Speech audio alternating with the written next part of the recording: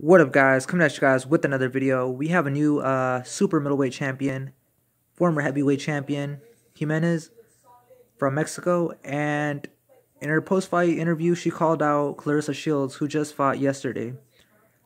And I don't know how to feel about that fight. I mean, I guess it's a good fight. She said she'll go down to middleweight, or possibly Claressa, she could move up to super and then try to win another belt at another division.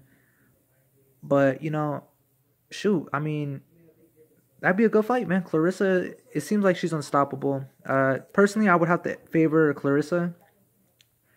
But, you can't really count Jimenez out. And, I mean, if that fight doesn't happen, I mean, I'm surprised she didn't say, run it back. Because that was a really good, close fight with Franchon. And I wouldn't mind seeing that fight, to be honest with you. So, either or, it was a pretty interesting night. Right now I'm looking forward to Jaime Munguia. They're about to do the ring walk.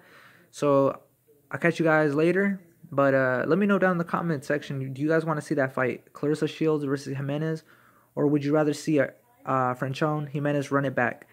That's all I have for now. Go ahead and comment on the video, like the video, and subscribe. And I'll catch you guys later. Peace, guys.